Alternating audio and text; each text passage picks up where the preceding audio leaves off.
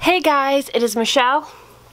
Haven't really done a sit-down video in quite some time, but I went out for the first time since obviously everything that has transpired. At some point we'll do a sit-down, and I'm not sure how much we'll be able to talk about everything, but anyway, so I went and I had a facial. I had a nice walk, which is something I do regularly, but I went out walking with a friend, and I took myself to my favorite local, just small coffee place, and I got myself a pastry and a coffee. Oh, I'm sorry. And I just had a nice day. I went with a friend that I haven't been with in a very long time, and we just went, time escaped us, but I went to Marshall's, and I wanted to show you what I picked up. So the first thing that I purchased is actually going to be a Christmas present. I am 1000% confident that they'll not be watching this video, but so I'll show you. So I got a candle, and this one is a very nice masculine scent. It's very similar to Midsummer's Night by Yankee Candle. It's called the Lubin Company Barbershop. So that is the candle. Next, my friend convinced me to purchase this. Honestly,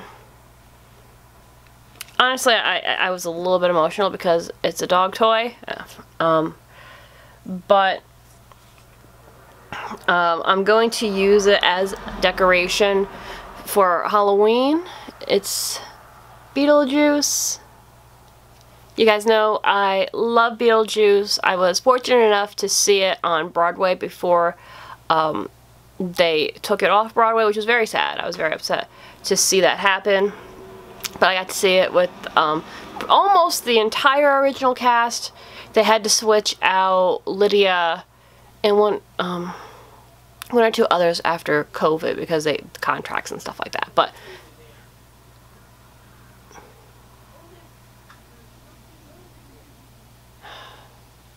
there's some interesting people around here lately. Anyway, so I got him to be a decor piece. Super cute. He would have been too big for my baby. I actually saw him before we lost her, but it was too big. But I purchased it for Halloween decor, and we're already out of battery. Hopefully we can make it through this though. Next, I got this. It's a highlighter by Pat McGrath Labs from Bridgerton. I've never watched the show. It's a show on Netflix. But this is so beautiful, and I didn't have any fingerprints in it, which was great. So this is $20. I do know that this brand it's a very high-end brand.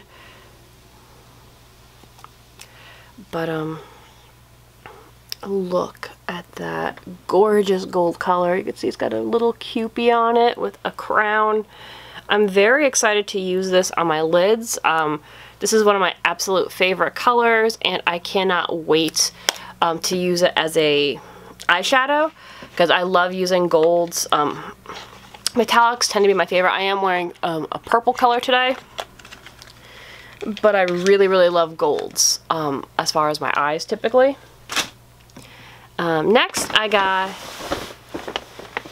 it looked so good on, I couldn't help myself. I purchased this long, almost trench-like blazer in this beautiful bright Barbie pink. It's got this Barbie vibe or Legally Blonde vibe to it. It's got these really pretty pearl-esque buttons with the rhinestones, but on it looks so beautiful. I